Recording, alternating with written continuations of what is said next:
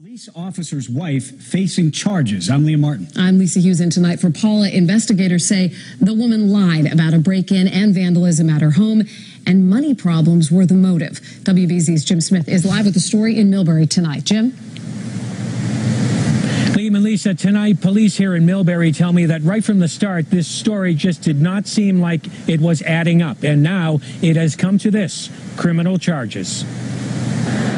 There was no intruder. There was no burglary. A difficult day for Millbury police, the wife of one of their own officers facing charges.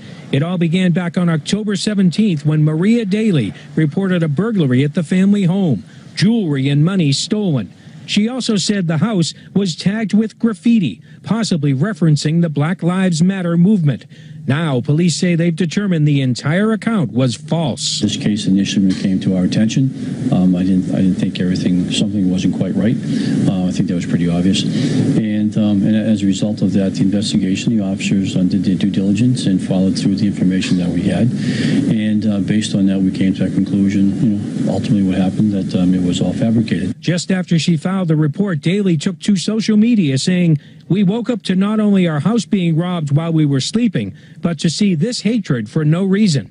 The chief says Daly's husband, Officer Daniel Daly, was not involved in the deception and has been exonerated.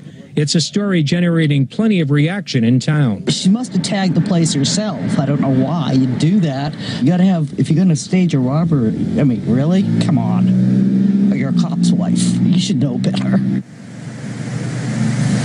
And tonight, Maria Daly faces charges of filing a false police report and also misleading a police investigation. She is due in court at a later date.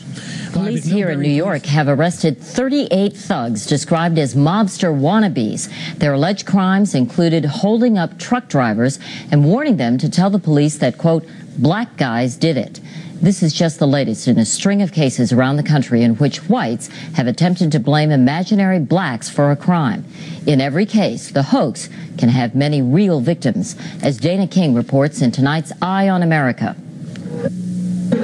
All the things going on in the world now, I mean, it's just crazy. Comedian Paul Mooney thinks whites blaming blacks for murders is getting so common, they ought to have a toll-free number. Hello, blame a nigger. I'm on the freeway. I just killed an entire family.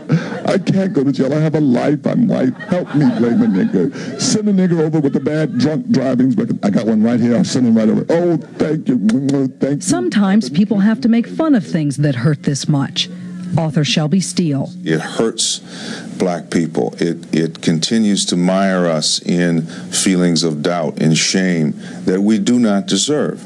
I would like to say to whoever has my children. According to Steele, Susan Smith's invention of a black criminal has a painful logic. There is, again, tragically, this association between blackness and evil that she knew, at least on a subconscious level, and she knew other people would also have that same association and that it would make her story more believable. Henry Louis Gates of Harvard. Maybe it should be overlooked, the fact that she named a black man, and we can all move on to bigger and better things. No, it can be overlooked because it's part of a consistent historical pattern. I mean, blacks have been used as scapegoats in this country from the first day that we got here. And it still goes on. 1989, the Boston police tore the black community apart, looking for the alleged murderer of Charles Stewart's wife.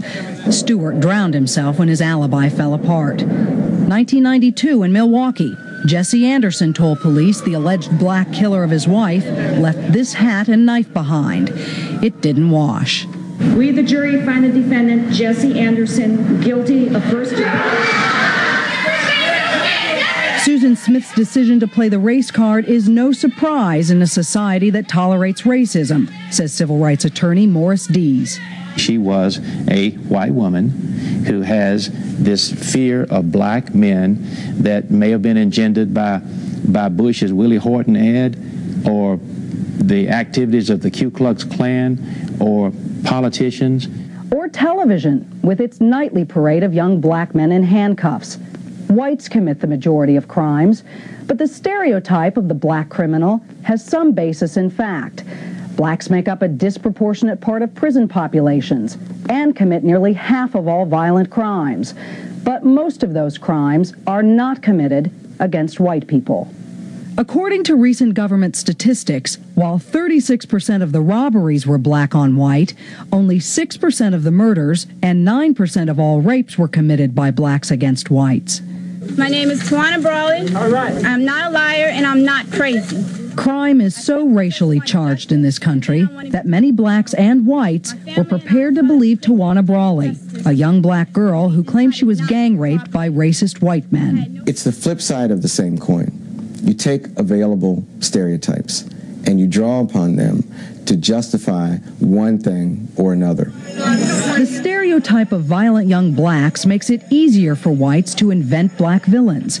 The irony is that young black males are now the most likely victims of crime in America, both real and imagined. I'm Dana King in New York for Eye on America. And that's part of our world tonight.